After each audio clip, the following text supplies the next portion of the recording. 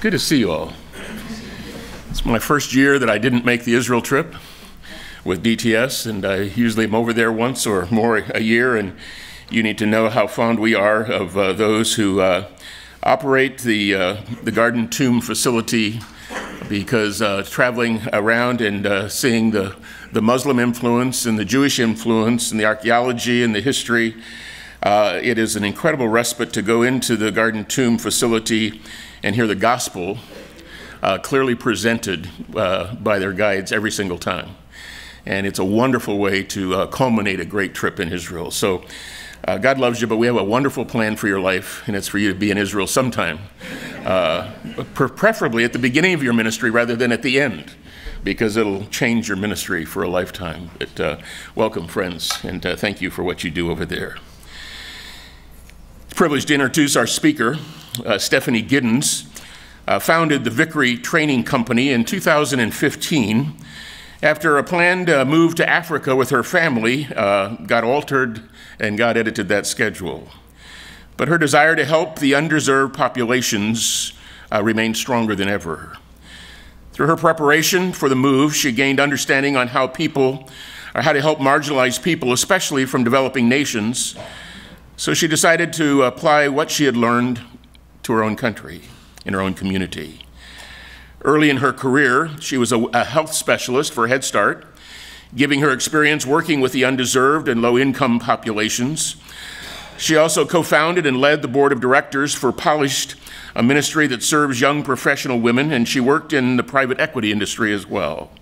That combination of experience and skill helped her prepare her to bring the vision of the Vickery Trading Company to life. She's a DFW native. She grew up in Arlington, Texas. That's where I live. She graduated from Texas A&M, where some of you attended. And she received her THM from DTS in 2009. She now lives in Lake Highlands with her husband, Brad, who is also a DTS grad, and their 3 children, Campbell, Hutch, and Lincoln. Brad, would you stand, and Stephanie, would you come, and let's welcome Stephanie Giddens to our chapel this morning.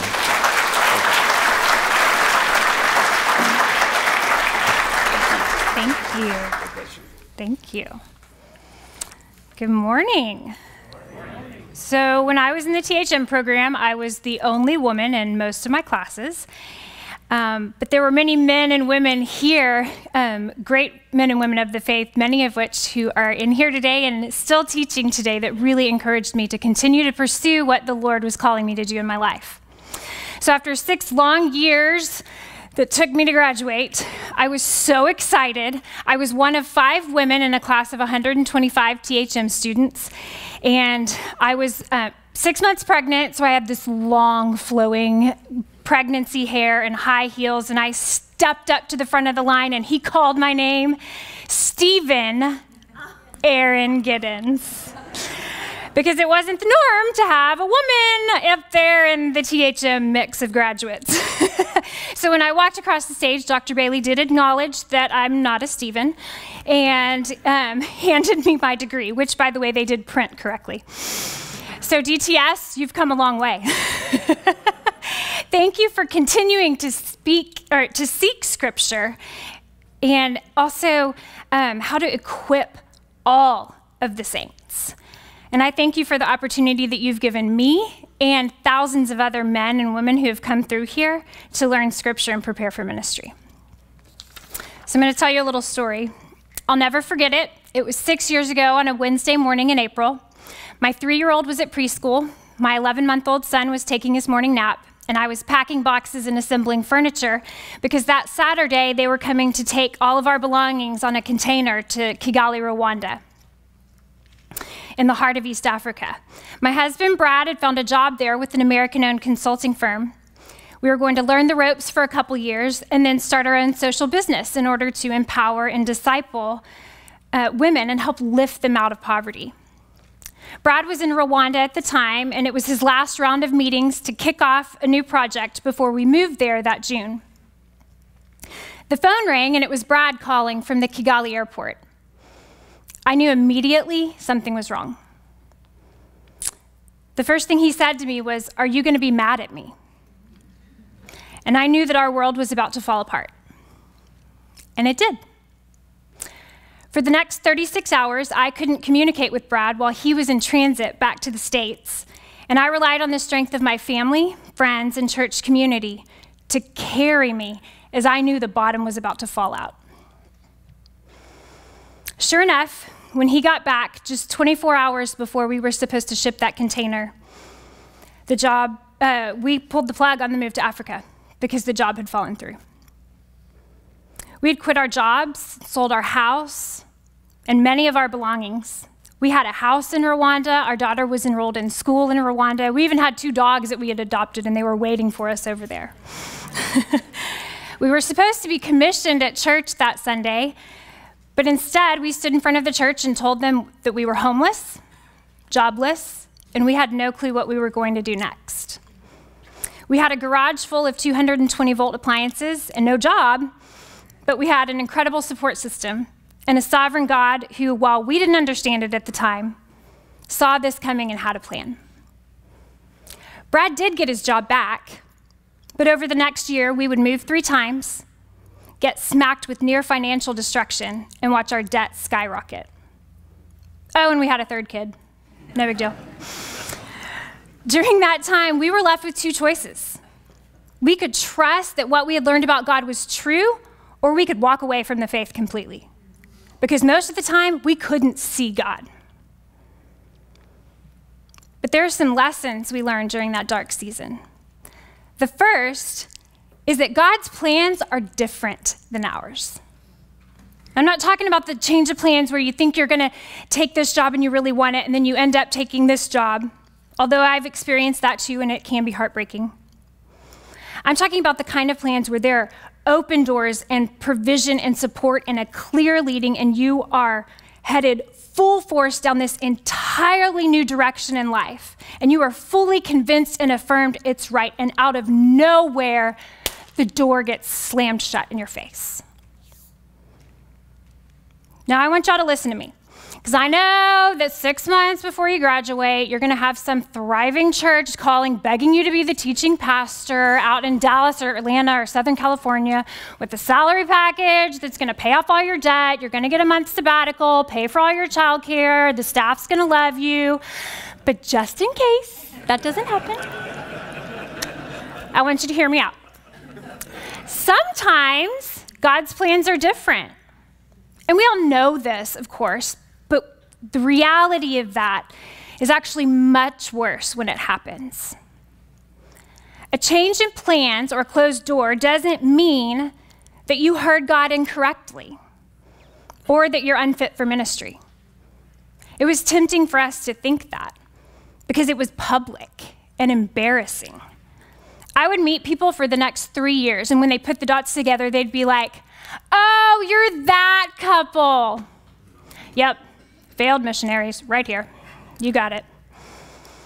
We had several people suggest to us during this time that maybe we didn't hear God correctly, or we were trying to do this in our own strength.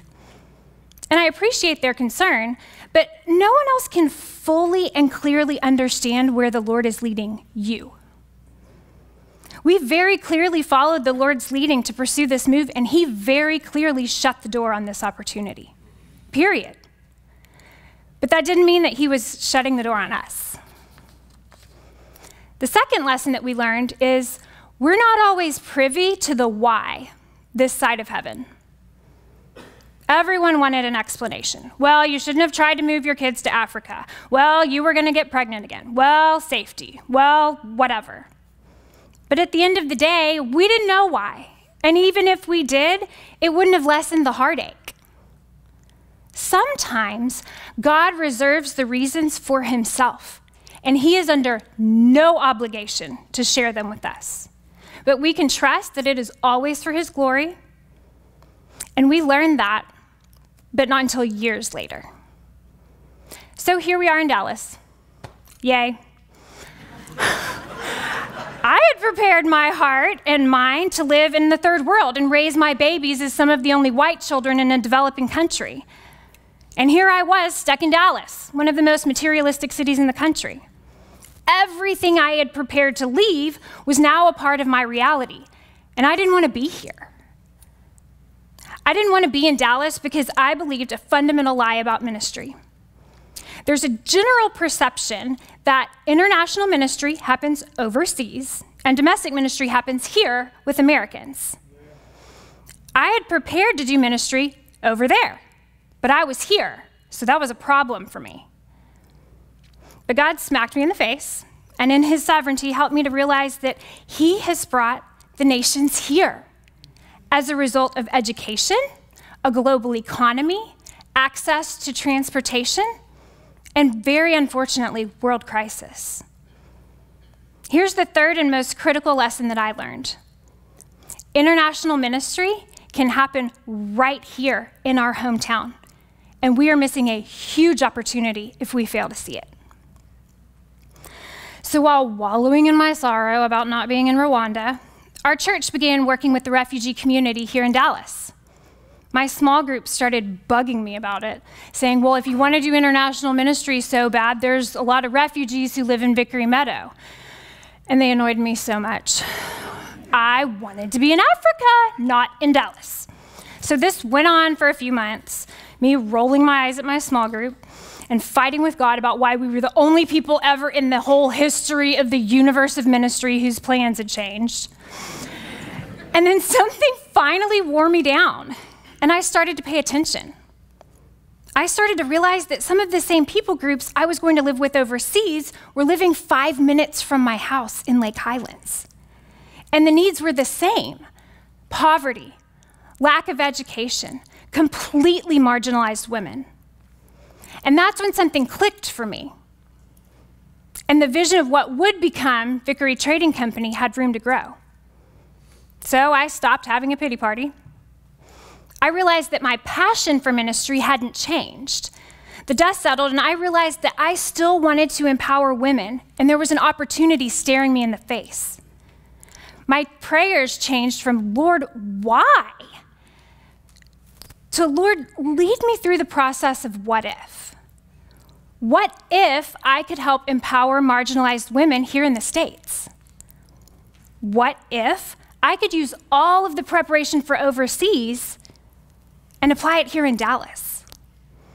Now, like I said, Brad got his job back, and out of appreciation for his employer's grace, we knew we needed to stay here a little while and honor that. So I knew I wasn't going anywhere for a while, and I've never really been the type to just sit still and do nothing. So I decided to give it a shot. I knew from preparing for Rwanda that I would need what I call a show-me skill that doesn't require English to teach or master. For women, sewing is a good fit because it can also be done at home in the midst of juggling motherhood.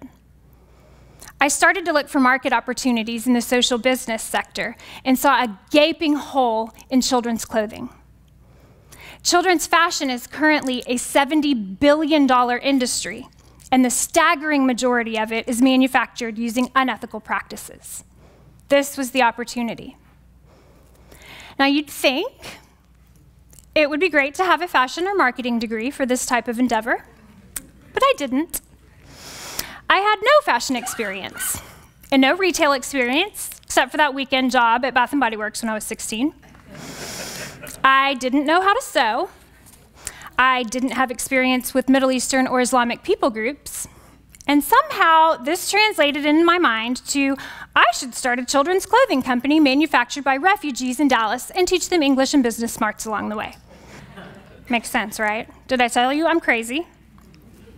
And I may be, but sometimes it takes a little crazy to do something that's never been done.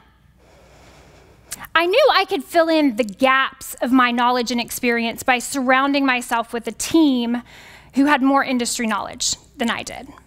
What I couldn't do was run away from the fact that God had put in me a desire to serve the most marginalized women in the world. Women who have little to no education and therefore no access to jobs. I have a fundamental belief that women, international people groups, and refugees are co-image bearers with me as a creation of God.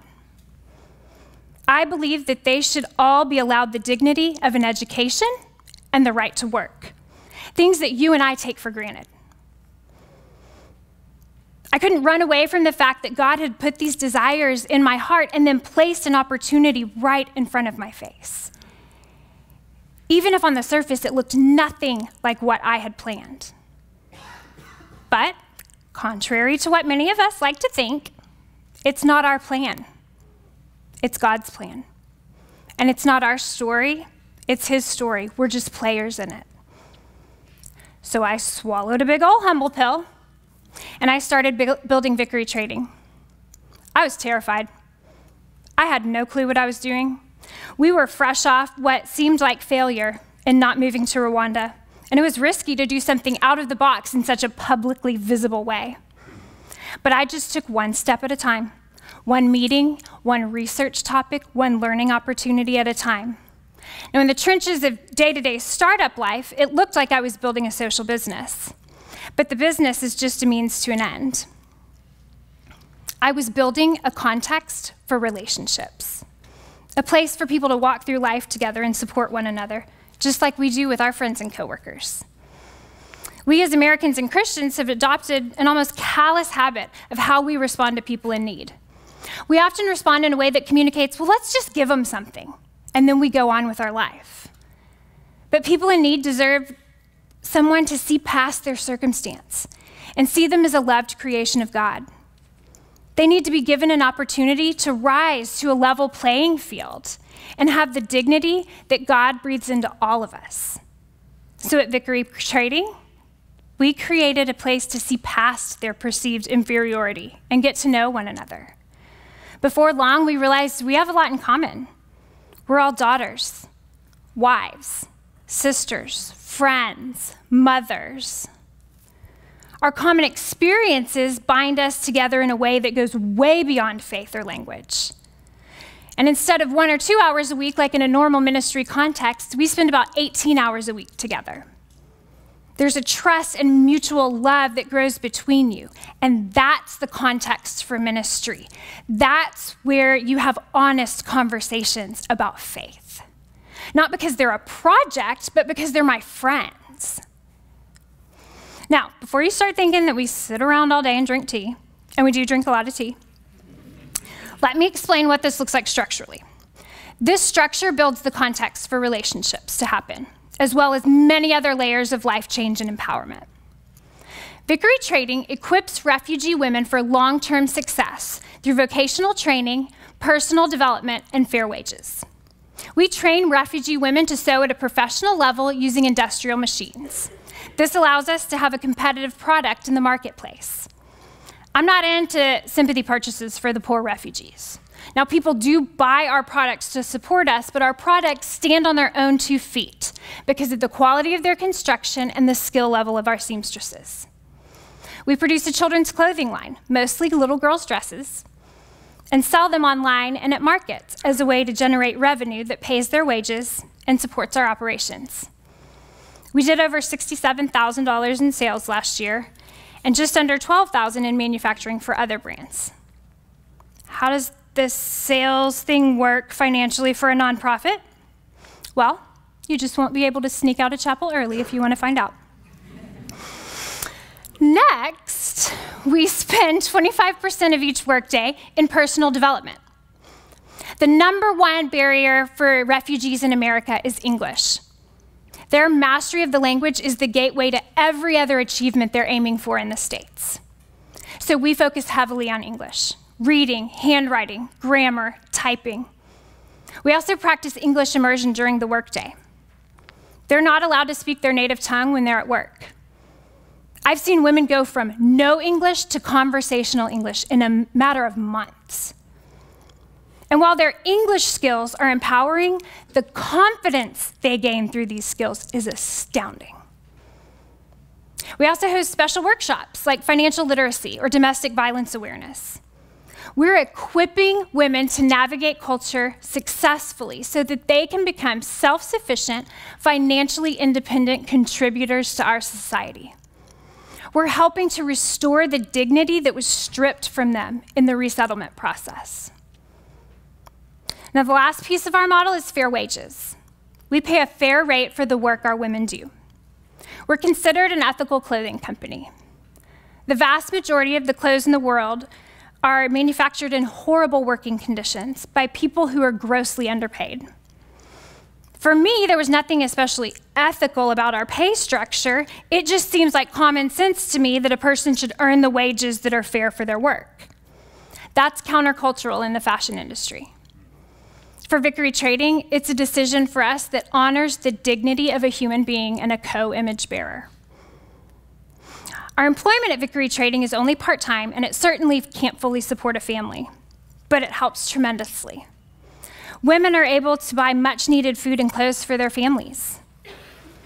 We also put families in a position to buy things like a second car so both of them can go to work, to pay college tuition, or buy a home in a safe neighborhood with good schools. That's empowerment. I get the privilege of offering a woman her very first job. I hand many women the first paycheck they've ever earned, because they come from places that say that because you're a woman, you can't work. And you know what? Since you're never going to work, there's no point in educating you. This is wrong. It is based on a lie about the fundamental value of all humans that God has created. It is detrimental to women, families, and entire economies. As believers, we have the opportunity, and I would dare say the obligation, to fight this injustice with ministries that acknowledge women's value and lift them out of the cage of marginalization. When we step into a woman's life and allow her a way out of poverty by giving her work, which, by the way, she was designed to do when God created her, we are showing her the face of God. Because here's the deal, we can talk about faith all day long, but if we ignore the most basic needs of the people we're talking to, then we're not embodying the gospel, and we're missing half of the greatest commandment, which is to love others. So how do we pull this model off? A lot of help. On a daily basis, our office is busting at the seams with volunteers who come and help with English, practice handwriting, run through flashcards. My 9-year-old daughter came in last summer and taught cursive. We had some 7th graders in last week quizzing some of our associates for their citizenship test, which, by the way, I don't think I could pass. Others are there to help pin, fold, and tag garments so we can take them to markets or ship them to customers. But again, that's just surface level activity. What's happening in the process is conversations about life and family that build trust and form relationships. Our volunteers get invited to Arabic dance parties, Afghan birthday parties, Iraqi picnics. Our associates go to our volunteer homes for dinner with their families or go meet them at the park to play with their children. And all of a sudden, these people who were foreign and in need become welcome and friends. Our volunteers get to live out the commandment to love and care for foreigners and aliens in our land. And y'all, it's beautiful to watch. So if y'all missed that, that was a plug for volunteers and interns and Agape projects. We're only 15 minutes away. Our website is vickerytrading.org. We just updated the internships yesterday, and DTS knows where to find me. No excuses. Okay, so I'm not naive enough to think that there are no skeptics in here about our financial model. It's out of the box for ministry. While researching ministry overseas and the funding of long-term missions, Brad and I became fully convinced that there has to be an alternative to funding ministry other than full donation support. Giving is declining. Decreased tax benefits reduce incentive for donors. It's just getting harder to fund ministry by donations alone.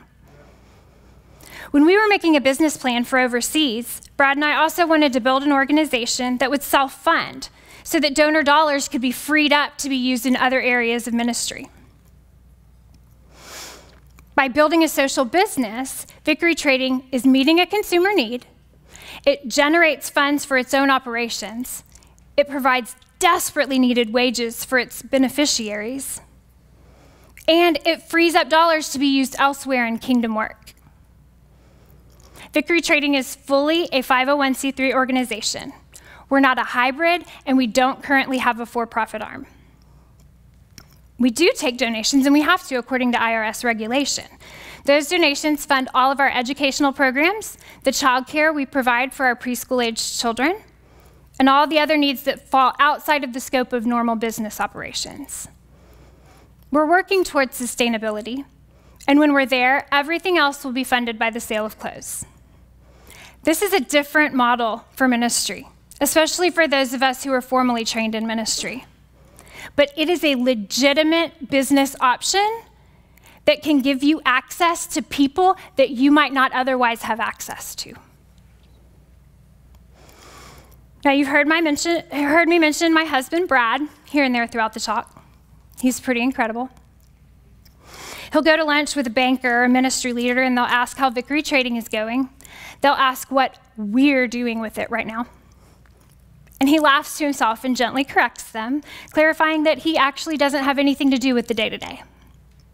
His role with Vickery Trading is being a dad when I have a board meeting or a weekend market, and to earn enough money to solely support our family while I'm building this company. The original plan was that Brad would run the business side of the company in Africa, and I would build the discipleship model. This is actually pretty hilarious if you know us, because we both have our THM and we both have corporate experience, but I'm the organized leader type, and he's the relationship builder. So our grand plan for Rwanda really would have just ended up with lots of tension and a lack of fulfillment in our roles. It wouldn't have worked. When the move fell through, he's over there nodding, it's very true. When the move fell through, Brad returned to his corporate job in the banking industry. And y'all, he loves it. He's realized that this is how God wires him, and he is fully engaged in ministry in a corporate role. But this is where the game-changing decision came in, for our marriage and for Vickery Trading.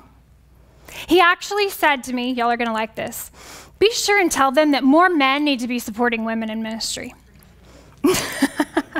Told you he was good. Now, as far as this social business dream goes, Brad went from a position of leadership to a position of fully support and no decision-making power. That takes a humble man. Now, I'm not going to pretend that this transition was easy for us. I wasn't exactly the docile, quiet type before Vickery Trading, but as the Lord was crystallizing this vision in my mind, I'm like ready to go, and Brad had to make a conscious decision to move out of the way and let God do his thing. Brad came to a place where he recognized how God made me and gifted me and chose to support me in that no matter what. No matter what it looks like. And sometimes, a lot of times, it looks like dishes and laundry and cooking and making grocery lists and taking the kids to the Watermark Tree Fort so I can prepare a talk for DTS Chapel. Because when he reads scripture, he sees me as a Holy Spirit-gifted co-image bearer that has a call on her life that is equally as valid as his. And there is no way that I could be CEO of a fashion company, an executive director of a nonprofit, if he wasn't fully on board with the path that God is taking us down. So I want to encourage you again that God's plans may look different than you thought, even opposite of what you thought. But if you are in the center of that plan, you and your spouse and everyone involved will be more effective for the kingdom. You will be blown away by what he can do. And here's what he's doing with Vickery Trading. After about 18 months in the program, our women graduate from Vickery Trading, and we help them launch into the next phase of life. We have some that we've brought back in staff positions, and they're learning how to interact directly with American businesses through managing manufacturing accounts. One of our women used her paychecks to pay for English classes at Richland College when she was in our program, and now she's a full-time college student pursuing a degree. Another is launching her own fashion line. Another went to work for a local company as a seamstress, earning twice as much. Because of our deep investment and care, they feel the tangible results in their life. They know that we have their best interest in mind, and they trust us. And this allows us to maintain an ongoing long-term friendship with them, giving us the opportunity to minister to them for years. People have asked me if I'm glad that we didn't move to Africa. And my answer is adamantly no. It was one of the most horrible heartbreaks to endure. There are many times I still wish we could have gone. But God has given me the gift of why now. If we hadn't walked right up to the edge of that move to Africa, I never would have been prepared to do what I do today. I'm not sure I ever would have studied the marginalization of women or impoverished people groups as seriously as I did. I wouldn't have dug into what works and doesn't work in a social business. I wouldn't wish our heart-wrenching experience on anyone. But I also can't say that I'd change anything about it. If there's anything that I can leave you with today, any piece of wisdom for ministry, it would be to go. Go boldly down the path the Lord is taking you. Even when it's crazy, even when it's out of the box, even when it's hard and sad and complicated, go. Think outside the box. Go against the normal and expected. Push the limit of what has been done in ministry. And you might just stumble into something amazing and be a part of some incredible work for the kingdom in that place, even if it looks like doing dishes. Y'all come and visit us at Vickery anytime. Thank you.